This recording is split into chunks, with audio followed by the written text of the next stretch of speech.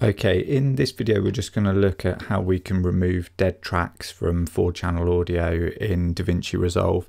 And we've already done this in Adobe Premiere, so if you use Premiere, I'll link up into the corner and really that's the video for you.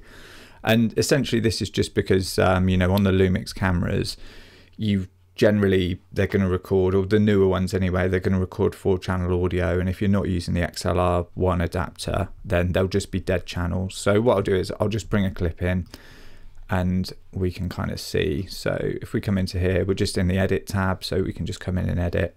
I've just brought it up to here. So probably the best way to do it, or I mean, let's say if you've already got your edit already sort of laid out, the way you'll probably have to do it is by selecting the tracks individually and deleting it. So let's say you've got multiple clips all sort of laid out on the timeline already.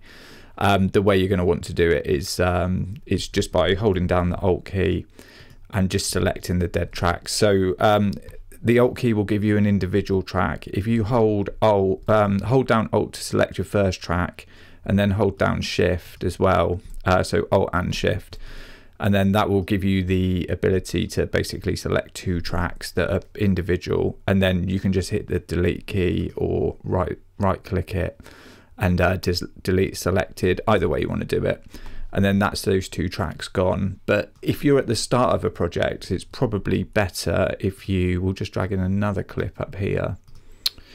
What you can actually do is you can right click on the clip when it's up here, and you can go to clip attributes, and then it's usually by default it'll be on video, but you just want to come across to the audio tab, and then you can see here we've got all our audio options. So what we can actually do is just come here, you can see this bin. If we just highlight over it, we can just bin the last 2, do that, and then bring that in, and you can see it's not brought it in with those extra tracks.